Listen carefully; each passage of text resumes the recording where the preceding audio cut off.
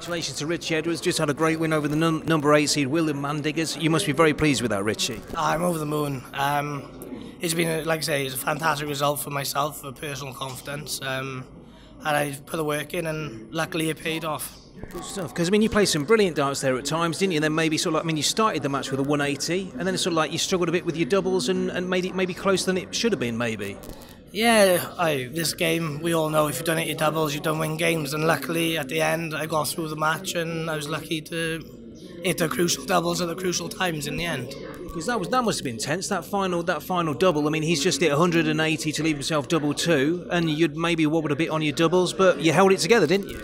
Yeah, like I say, I've got to give a little bit of credit to Richie Burnett. The last 5 weeks I've had a little practice with Richie, only an hour or so, a couple of hours a week, and he's done brilliant for my confidence.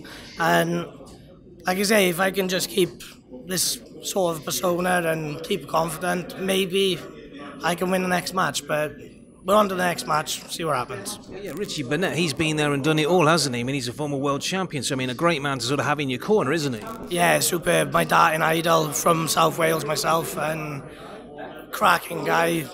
And like I say, he was my darting idol. I remember watching him win the world championship in '95, and to be practicing with him once a week has done me a world of good.